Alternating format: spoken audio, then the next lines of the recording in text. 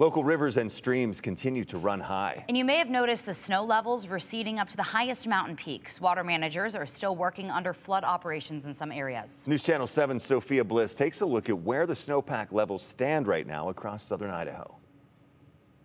The snowpack in southern Idaho is decreasing with the warmer temperatures, but many spots are still well above average for this time of year. Overall, southern Idaho is sitting at about 160% of the snow water equivalent. That's the amount of water we'd have if all the snow melted. The snow water equivalent is tracked by the USDA and is pictured on graphs that look just like this. The bottom here shows the months as we go throughout the year, and the purple line shows the maximum amount that we have seen at this particular site, and the red shows the minimum amount of snow water equivalent we've seen.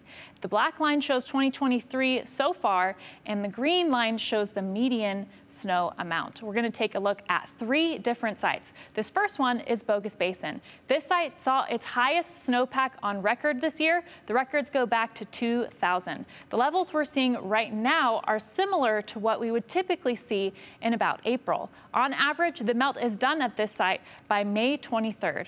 Next, let's go ahead and take a look at Bear Basin, which is near McCall. The melt there is about halfway done.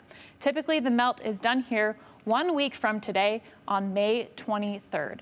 The Chocolate Gulch site is the closest to Sun Valley. You can see a dramatic drop-off here with that black line that shows 2023 so far. So this site has seen a significant amount of melting. It's on track with one of the latest melts since 1999. Typically, melting at this site is already done by this time of year with an average of May 11th. The National Weather Service Pocatello office issued a flood warning for parts of the Big Wood River near Haley. It's going to stay in place until further notice. Smaller roads may be flooded in West Ketchum.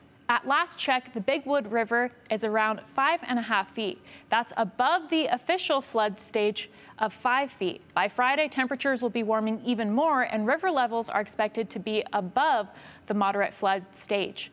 To sum everything up, snowpack is well above average for this time of year. Rivers continue to run high, fast, and very cold. We could still see some flooding in the weeks ahead, but that possibility will dwindle with the snowpack. For Idaho's News Channel 7, I'm Sophia Bliss.